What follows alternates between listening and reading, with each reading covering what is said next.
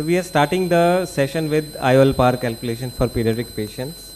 With improvement in surgical technique and equipments, the pediatric surgery is becoming easier, and implantation of intraocular lenses in younger children and infants is gaining much wider acceptance throughout the world.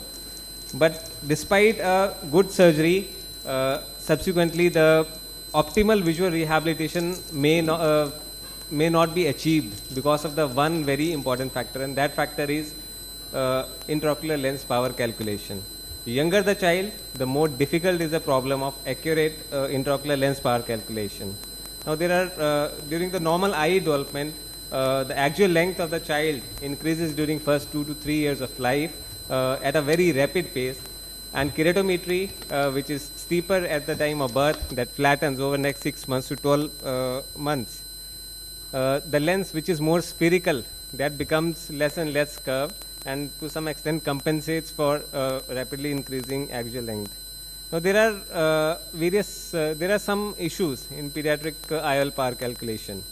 Now the issues include related to changes in axial length, keratometry, which intraocular lens calculation formula has to be used, at what age the intraocular lens has to be implanted, what should be the target refraction in a child, and what is the myopic shift. We'll take these issues one by one.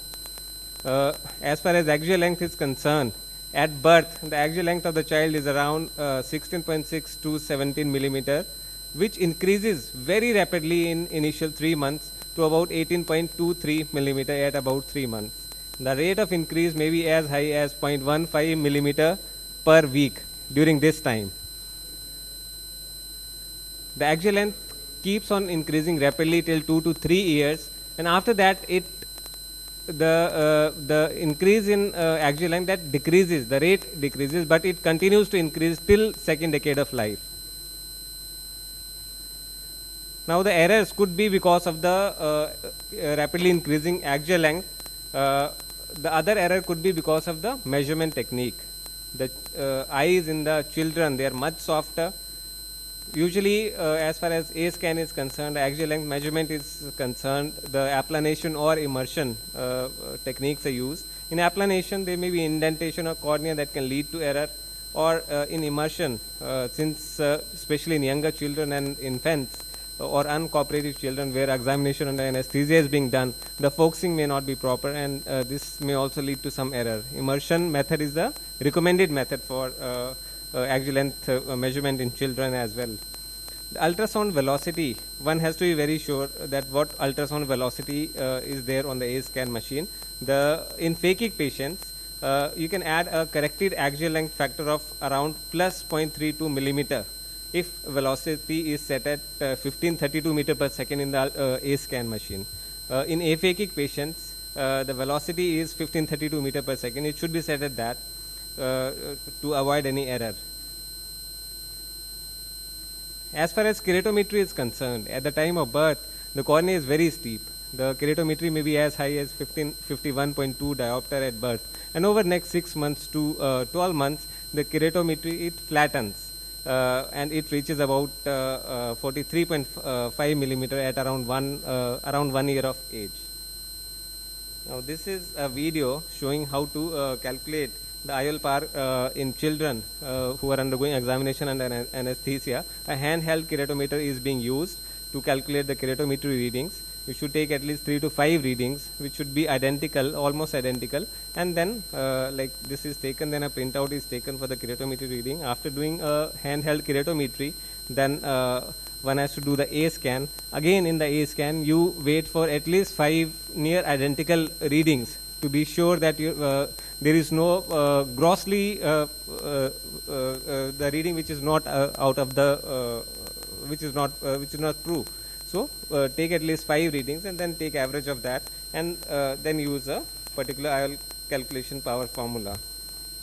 Now what should be the target refraction? Now we have usually 3 options. Either the child may be left very high hypermetropic, that is you undercorrect the child, or you aim for emmetropia, or you make it low to moderate hypermetropia for the child. Now, the target refraction, this depends upon various factors.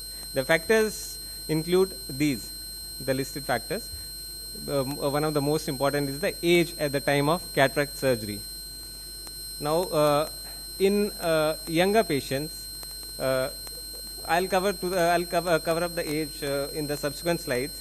Status of the fellow eye is one very important. If other eye is phakic and cataract surgery is being done in this eye, then try to aim as close to the emmetropia as possible. Otherwise, there may be very high anisometropic hypermetropia in the child, and he may land up with amblyopia.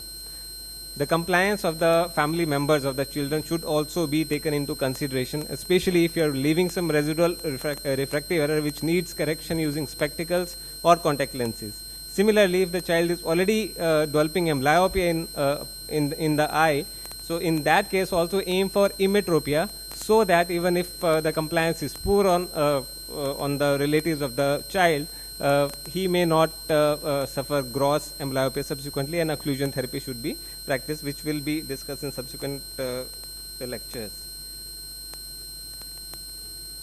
Now, what IOL-PAR need to be used? There had been various recommendations over past 2 or 3 decades. On the basis of axial length, the Han et al. Had suggested use of IOL-PAR depending upon the axial length, say like 21 millimeter, you use a 22 diopter, but these were very generalized. Subsequently, Aneri et al. Recommended based on post-operative refractive goal. If it's a 1-year-old child, then you implant then have a post-operative refractive goal of plus 6 diopter, and if it is a 2-year-old child, 5 diopter, 3-year-old child, 4 diopter, and subsequently. Then Lambert et al. In 2001 published some guidelines in the APOS.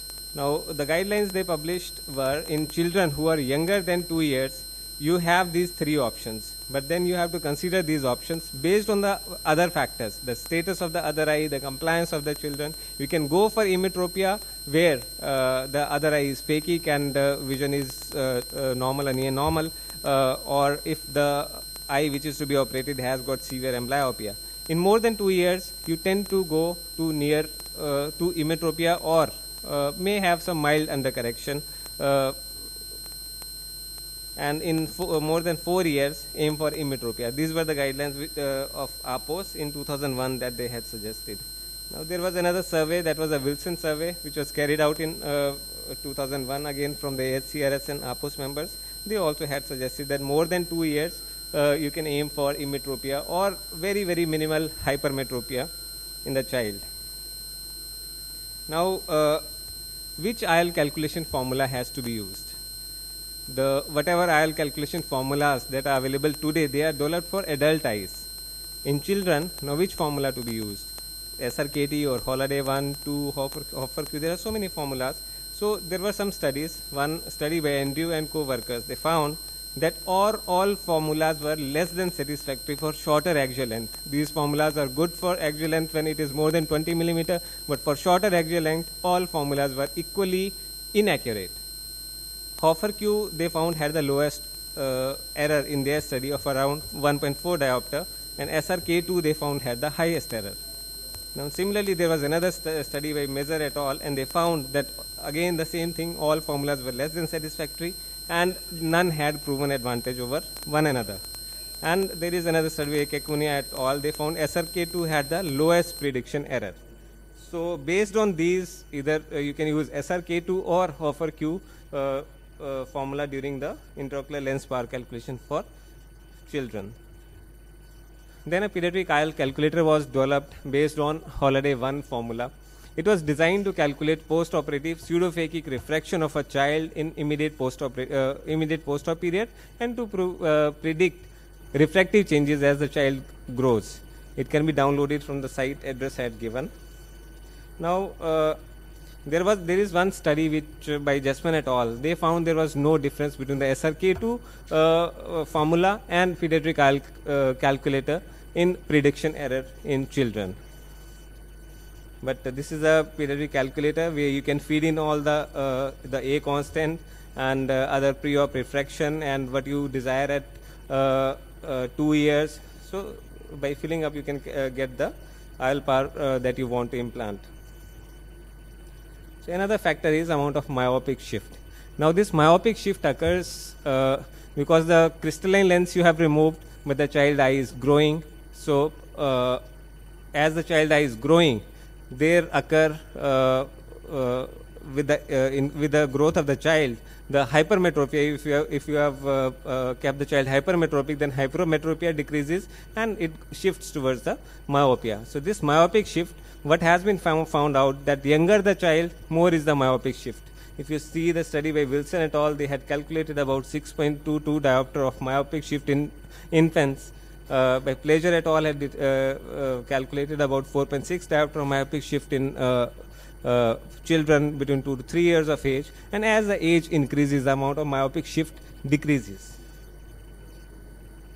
So to conclude the IOL power calculation, more than 2 years there is no ambiguity at present, but less than 2 years there is no consensus. There are many studies which indicate different refractive goals and different factors. I think this is because of that there are so many factors which are involved in making a decision for implantation of intraocular lens in a particular child, based on his visual acuity, based on his family members, their compliance, based on the other status of the other eye.